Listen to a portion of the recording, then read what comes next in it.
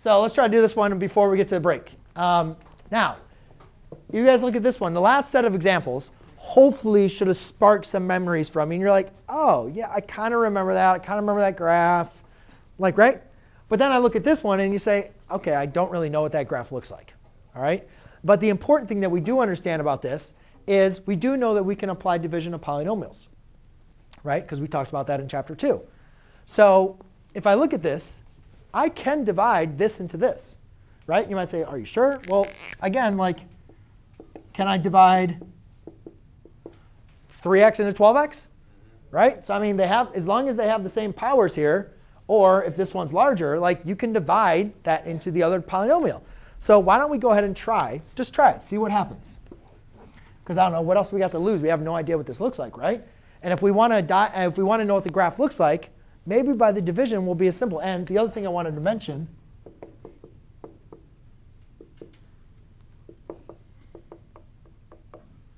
these are the same, right? Doesn't matter if we have it written as a quotient or if we just have it as a simplified answer. You guys agreed those would give you the same graph, right? OK, so let's go ahead and graph this and see if we can recognize what the graph looks like.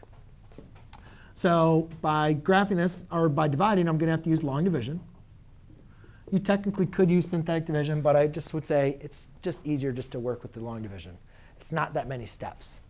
Negative x divides into x negative 1 time. Because negative 1 times negative x is a positive x.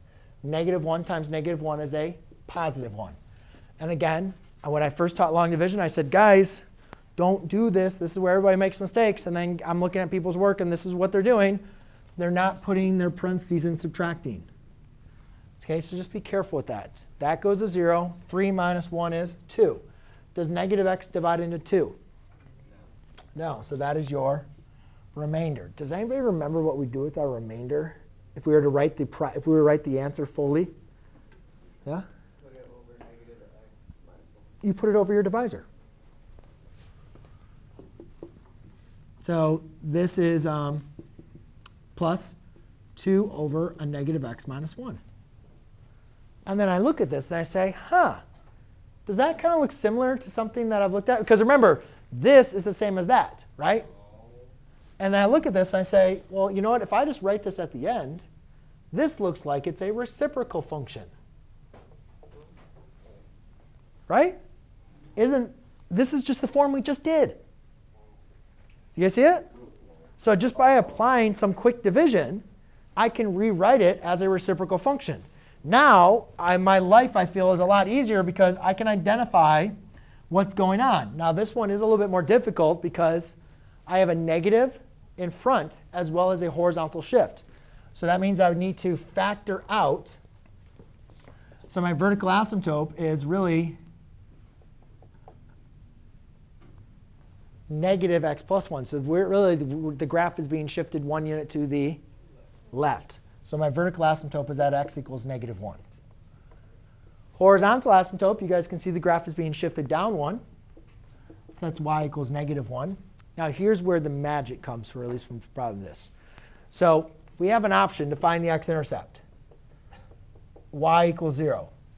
Should I plug y equals 0 for this equation? Or should I do it like what I did for the other problems and plug it into this equation?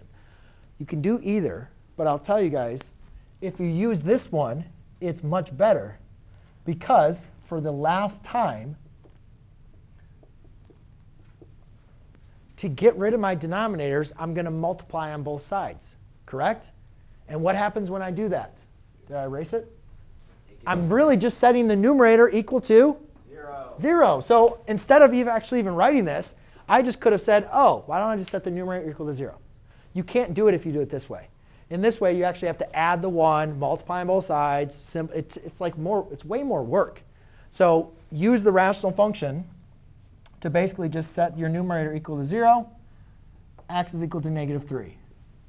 For the y-intercept, I could show my work plugging 0 in for x.